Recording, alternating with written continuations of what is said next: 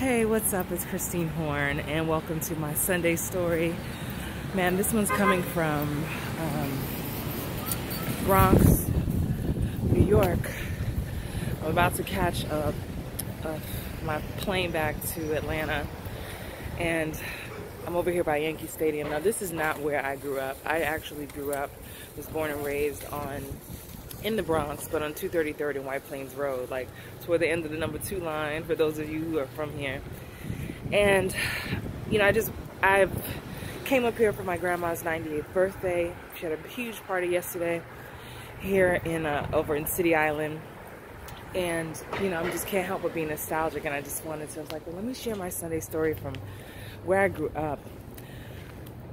You know, I've wanted to do what I'm doing for as long as I can remember. I feel blessed that I was a kid who knew I wanted to be an actor ever since I was little. I wanted to be a performer, I wanted to sing, I wanted to dance.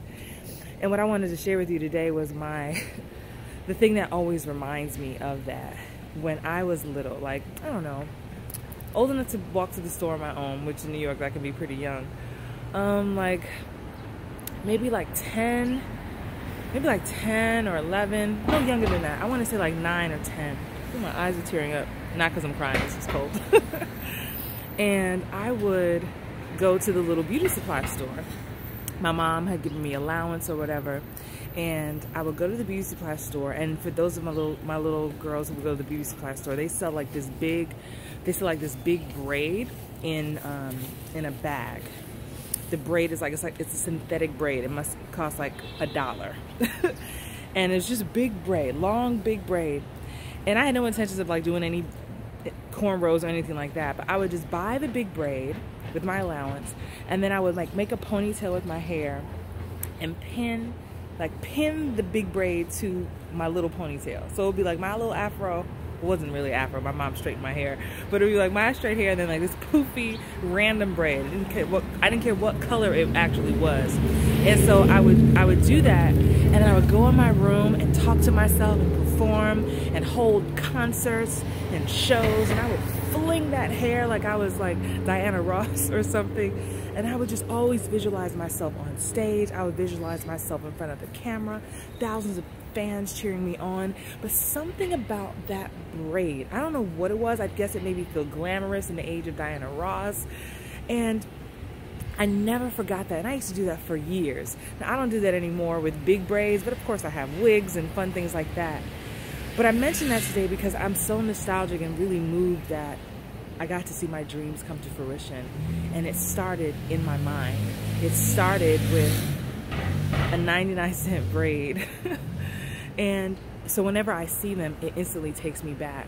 And so I just wanted to ask you, like, what is there in your life? What has there been? What has been a moment that has been like, man, I knew at that moment this is what I wanted to do, or I knew at that moment I wanted to at least go for this dream. Now, I know for each and every one of you the dream looks different, you know what I mean? But if you can't pinpoint that moment, I want you to try and think back, because there was a moment, there was a moment where you made a decision like, man, I want this, and this can actually happen for me, no matter how old you are, no matter what your background is. Look, I was just a little girl from the Bronx with a single mom, and the fact that I get to do what I love for a living just really humbles me, and I'm just in so much gratitude every day. And every time I come back to New York, even though I don't live here anymore, when I come back and see my family and they're like, oh, Christine, I remember when you were little and you used to do X, Y, and Z.